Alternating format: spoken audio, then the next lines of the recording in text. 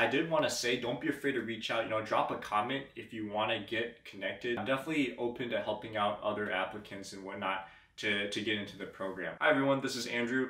I'm a Kleiner Perkins engineering fellow.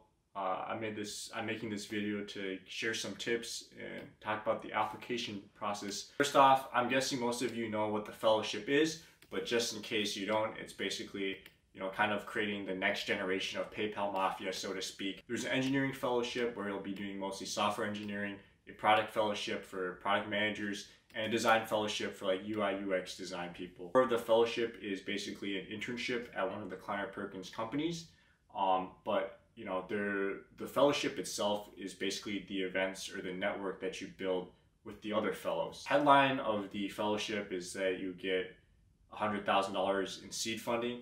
I think that this is actually the least important part. Definitely the most important part is the network that you build out of the fellowship. So let's talk about the process to become a Kleiner Perkins fellow. So every year in late October, early November, you'll get basically, the application where you apply online. I made some slides and I'll throw them on in the video. Stage one, you're an applicant, and whatever you see on the bottom is basically what you need to do to get to the next stage.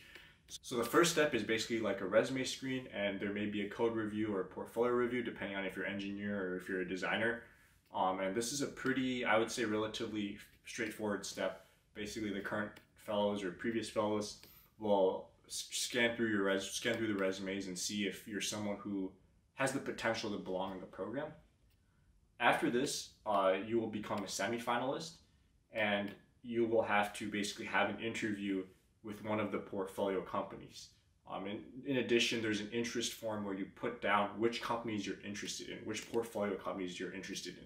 So my advice for this step is definitely do your research and don't be afraid to reach out to those portfolio companies and ask, and their recruiters, right? And ask, hey, I'm a Kleiner Perkins engineering fellow currently applying. Could I learn a little bit more about blank company, right? And I think that's something that will really put you on the radar and will really set you up for success.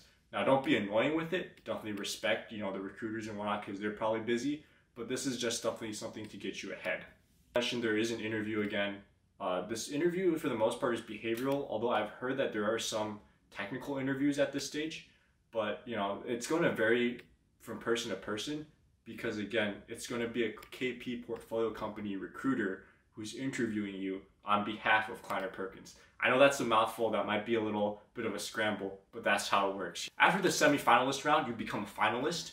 If you made it this stage, congratulations. All you need to do to move to become a fellow is you just need to secure an internship at a Kleiner Perkins portfolio company. I know, it's kind of crazy, right? You just went through this entire, application process, and now you have to essentially apply again to an internship and go through another internship cycle almost. So I know this can be kind of tedious, and that's why I actually will recommend doing a separate timeline. And the timeline is what I call like the backdoor method, and it's as follows. Essentially, in the beginning, when you apply to the Kleiner Perkins Fellowship, you also apply to get an internship at one of the portfolio companies. This way, when you advance from the semi-finalist round to the finalist round, you will automatically become a fellow.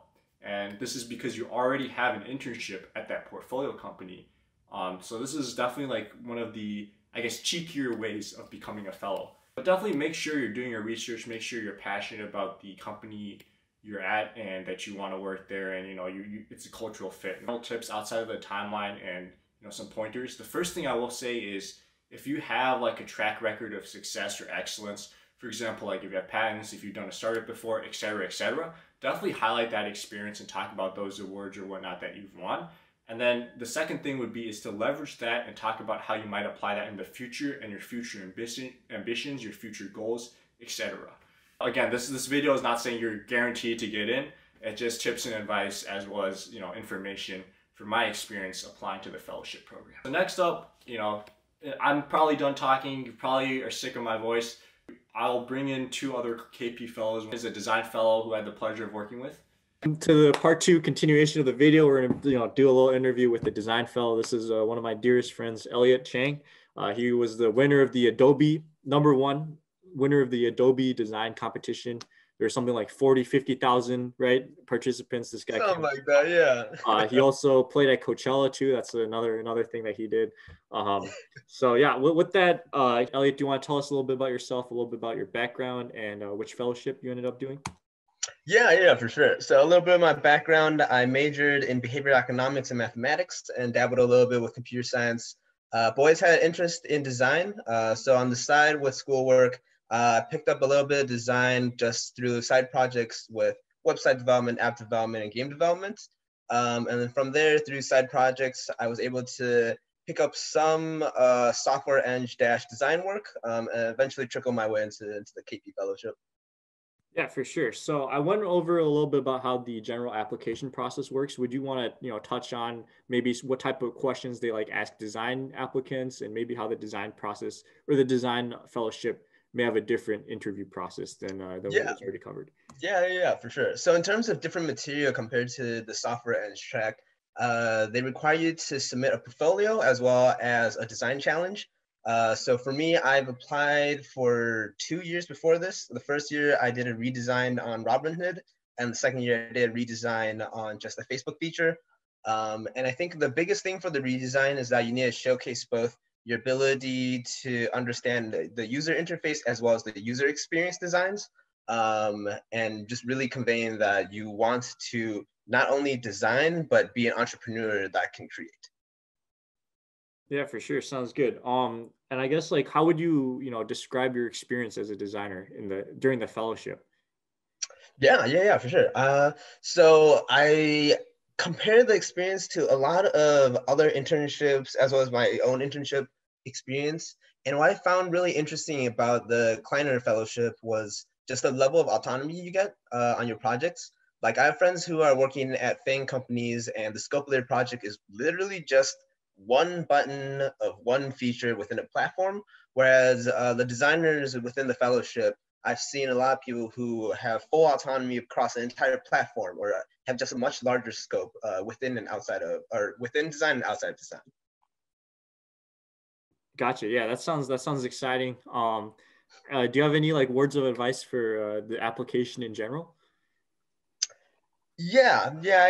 I would say that I think I've seen a lot of people who are trying to enter tech in general, or specifically trying to get into PM or design. And what I've seen generally is that the people who are able to get into tech, even without one of those degrees, usually have their own passion projects that showcase their software engineering skills or PM skills or design sense. And being able to leverage that passion for those side projects into creating a better application, I think is generally a good route to go about the fellowship. Gotcha. Yeah, for sure. That sounds great.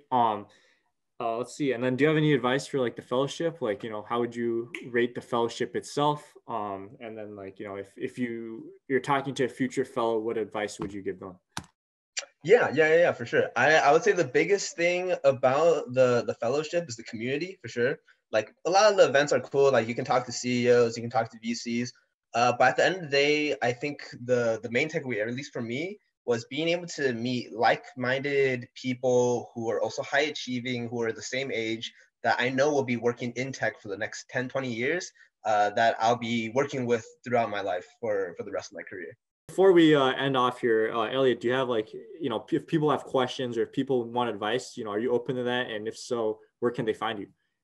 Yeah. Feel free to reach out. I've been getting a couple of DMs in my LinkedIn recently as the fellowship application process is closing. But I know the design recruiting season really starts up in January. So if people feel like pretty lost with product design or just tech in general, feel free to reach out. I'll see if we can set up some time to talk. Yeah, for sure. And Eliot also does portfolio reviews. So if you're a designer, definitely hit him up. Links are going to be in the description. And one is another engineering fellow who I also had the pleasure of working with. Here with Janvi Doshi. She's part of the Berkeley M&T program, which is, super elite. And she's one of the big shots there. So Janvi, do you have any advice for this year's applicants? Yeah, so KP really does focus on the entrepreneurship side rather than just your coding as it would in any other normal software position that you apply for. And so it's really important that in your application, when you write your essay, and also when you have your next rounds in your interviews, that you really highlight that part of you that knows how to take initiative and do things outside of just what has been told and required for you to do, but rather everything that you do just out of your own will and like your knowledge of the startup space, if you have any. And even if you don't, it's okay as long as you show that you have somewhat of that spirit that differentiates you from just a regular software engineer. Yeah, that's some really good advice, Janvi. Very eloquently put. Do you have any give us a review of this year's program, and if you have any advice for people who are going to be part of next year's program? Yeah. So even though this year was remote, everyone was still, or a good amount of people were still able to connect with each other and choose to connect with each other outside on their own will, even in person. And I think that goes to show kind of how the entire vibe, as you could say, of all the fellows are, in the way that, as I kind of mentioned before, that you want to show how much of an initiative taker you are, because that is kind of the backbone of being an entrepreneur. And so because everyone has that, it creates this very social and welcoming, comfortable atmosphere where everyone wants to go out and meet people and make new friends and make these connections. And so it creates this actual fellowship where you can find and make friends that you would be in touch with outside of just that one summer. And for any advice I would have to just, even if this next year is remote, to still make an effort to reach out to people, because the one thing the one way you can learn the most is through people and through their stories and just by being with them. And last but not least, if this video helped you out in any way, please smash the like and subscribe button. Really appreciate it. It really helps me out with the YouTube algorithm, and hopefully, it will encourage me to make more videos about startups and entrepreneurship, which I really hope to help provide, that niche aspect into Silicon Valley on my channel.